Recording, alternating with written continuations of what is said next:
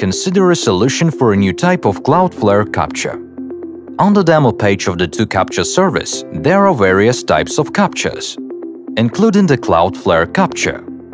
This is what this captcha looks like, and it can be solved automatically without your participation. But we do not need this at the moment, so we will change the browser settings to demonstrate the operation of the 2Captcha service API.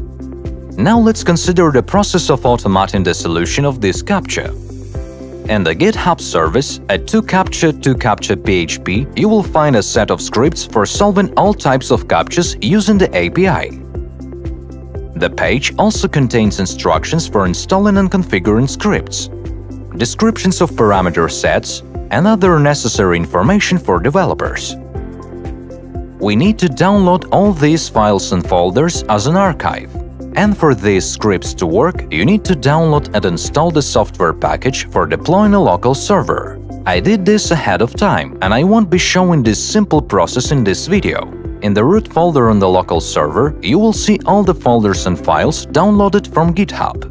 Code examples for various types of captcha are located in the examples folder. There is also the Turnstile.php file you need. It will need to be modified. To do this, you need to specify the API key, which you can find on the main page of the 2Captcha service. Copy it and paste it. Also in this file, it is necessary to transfer the constant captcha parameter, side key, to the 2Captcha service.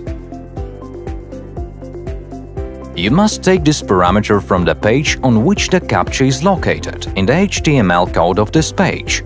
You need to find a script that sends captcha data from the source site.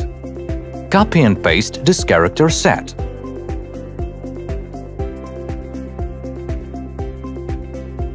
Also, the file must contain the URL of the page on which the captcha is played. The file is now modified and ready to go. Run the Turnstile.php file on our local server.